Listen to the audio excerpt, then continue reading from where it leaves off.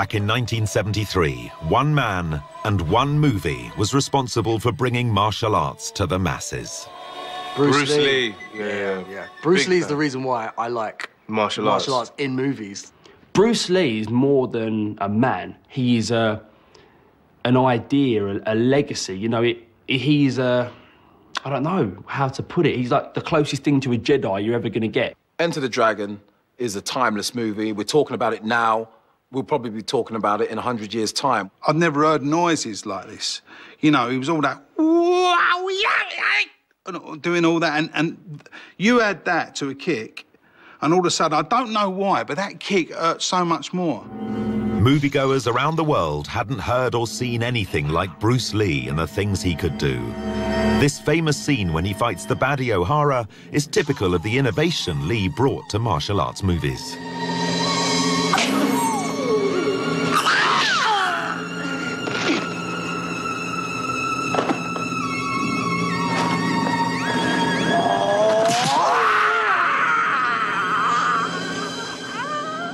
The expressions he pulls after he drops somebody, he sort of just drops them and then goes, "Whoa!" What is Bruce Lee's favourite drink? Water! As well as the kicks and punches, Enter the Dragon featured one of the most famous and iconic weapons in action movie history.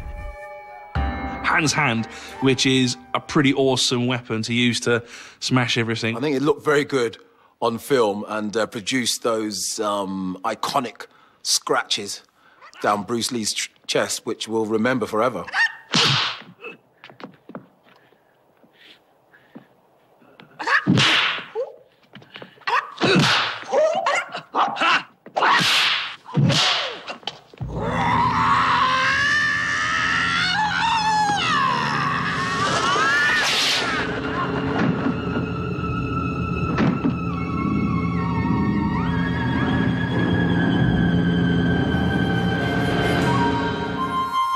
Unfortunately, Bruce Lee died 6 days before the movie was released, leaving a huge legacy behind him, but also a sense of loss at what he could have achieved.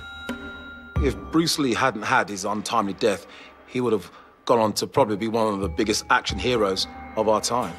There will never be another Bruce Lee, and that's not down to the fact that he was the most famous, just because he was the best, and that says a lot.